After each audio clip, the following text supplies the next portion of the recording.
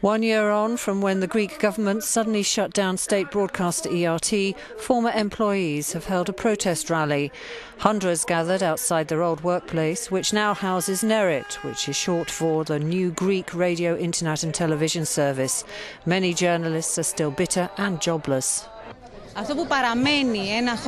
What still remains 1 year after the closure of ERT is the demand not only from us former workers but also from the people for free and factual news broadcasting.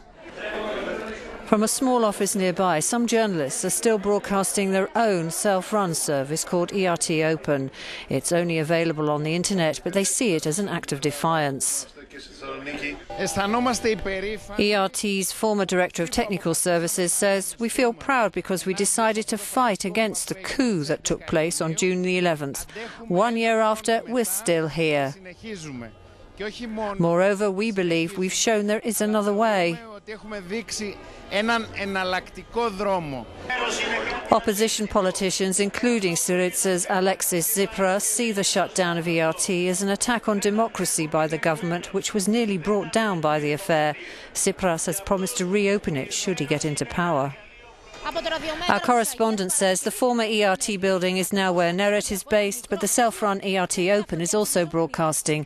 This division of the workers is perhaps one of the gravest consequences of the sudden closure. Από την Αθήνα για το euronews, Νικολέτα Δρούγκα.